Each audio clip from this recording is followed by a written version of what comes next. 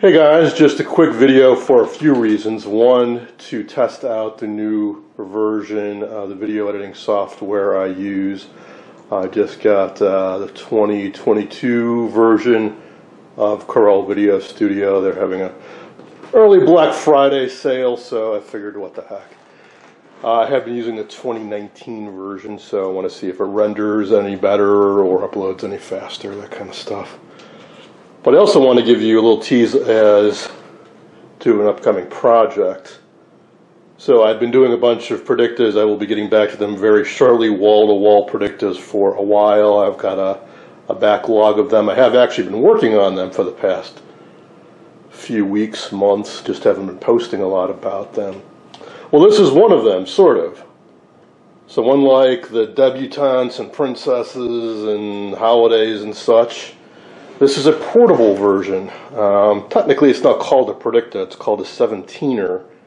And this is the third revision version of it, so it's a Seventeener 3. You see that down there in the corner. But same picture tube and similar circuitry inside, just all reconfigured so it can be portable, luggable.